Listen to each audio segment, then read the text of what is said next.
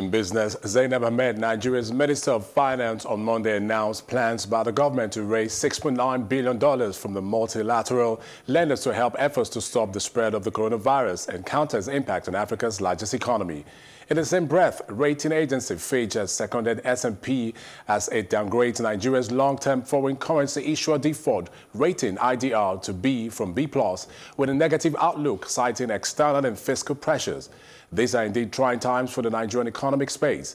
I'm now joined by Dr. Josh Bamfo, partner and head transfer pricing at Andersen Tax. Thank you for joining us. Thank you for having me. Now, what is your view of the mid to the long-term impact of COVID-19 on Nigeria?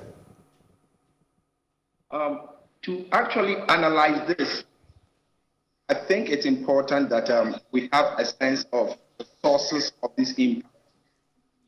Now, the first source of impact is the external shock that we've been facing, all right, which technically we call the exogenous shocks. And it started as far out as January, when China had severe case of COVID-19 pandemic and therefore had to take restrictive measures.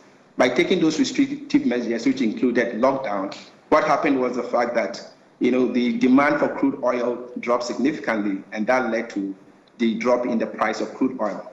With Nigeria being highly dependent on export of crude oil in order to generate revenue in terms of executing our budget, as well as a major source of forex, this had an adverse impact on the economy.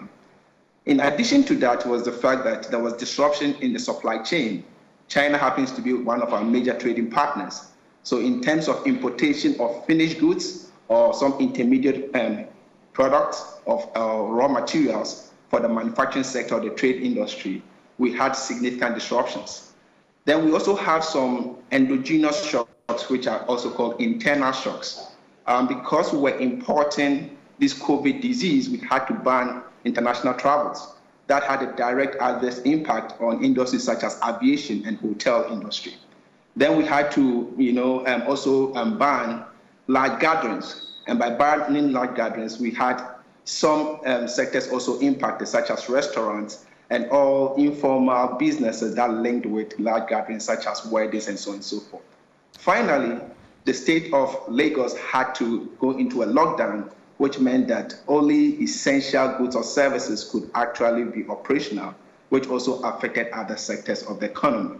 So if you look at the combination of both the exogenous or external factors plus the endogenous or internal factors, then we have a very big problem on our hands. So clearly there's going to be an immediate impact, and that immediate impact is the fact that a number of sectors have been adversely impacted. Oil and gas, aviation, hoteling, and so on and so forth. However, there's going to be a rippling effect across the whole economy, just like what we experienced in 2016 when we had a recession, which would then lead to the whole economy potentially entering into a recession. So the medium-term impact is the fact that clearly there's going to be a slowdown of the economy as an offshoot of trying to curb this, COVID-19 pandemic.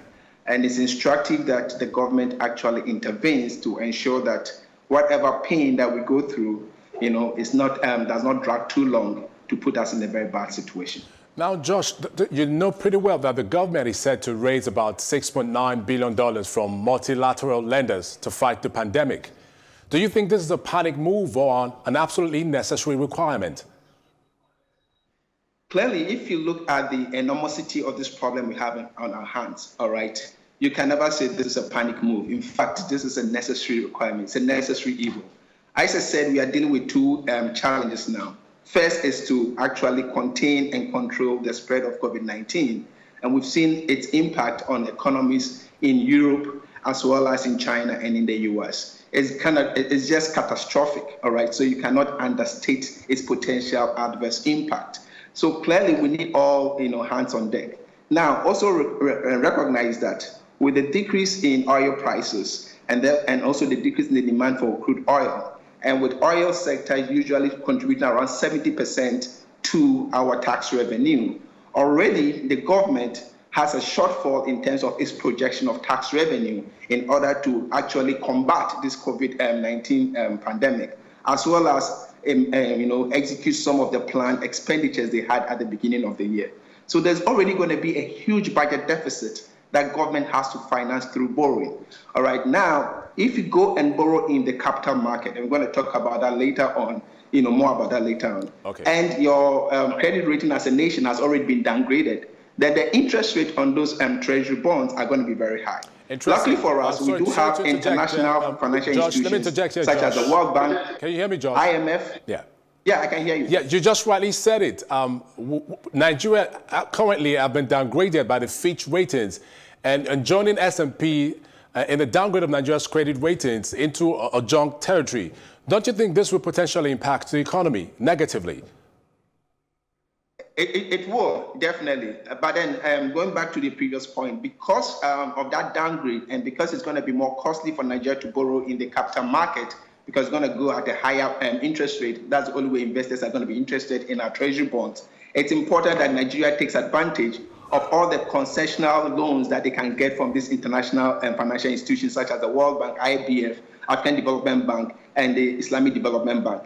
Those type of loans are concessional loans, which means that they come at very low interest rates. So they need to exhaust that option before they go to the capital markets, given that they have a bad credit rating.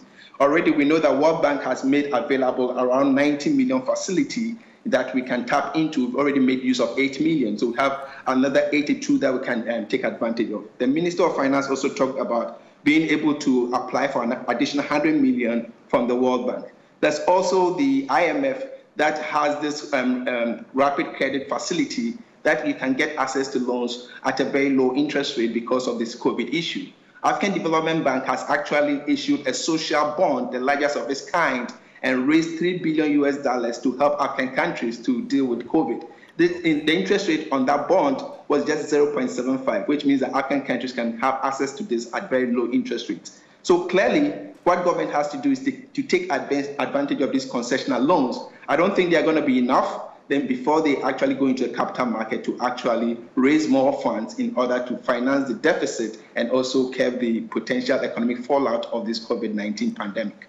Dr. Josh Bamfo, thank you for joining us on News on the Hour and for your insightful contribution. Thank you very much. Thanks for having me.